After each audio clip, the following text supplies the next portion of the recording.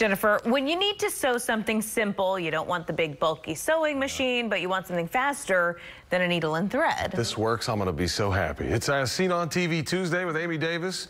She's got the magic stitch. Pappy taught me to just do it with the old with needle your and thread. hands. There's that. No it's thimble. Not always as even. No thimble. No thimble. We're old school. I know. There have been different versions of this floating around over the years. This is the magic stitch. It fits in the palm of your hand. It's battery operated, and the commercial claims it's so easy and safe that a child can use it. Child.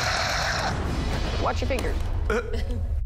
Stitch by stitch. This is how Gloria Quackenbush does most small sewing jobs. I'm short, and so I'm always having to hem pants, and when I hand stitch them, they never look quite as good as I'd like them to. Just thread the needle and you can instantly fix, attach, or sew anything from fine fabrics to heavy denim. When she saw this commercial for Magic Stitch, she was eager to try it out. I think it would be wonderful. It would be just what I'm looking for and just what I need rather than a sewing machine.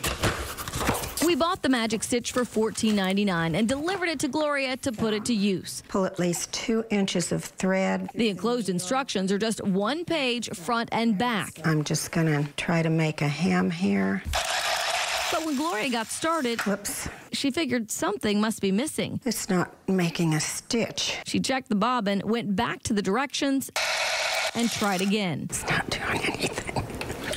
This is just bizarre. She repeated those steps at least a dozen times. This is the most frustrating thing I've happened upon in a long time. She's not alone. On Amazon, the product gets just 2 stars. One customer wrote, "Just doesn't work at all."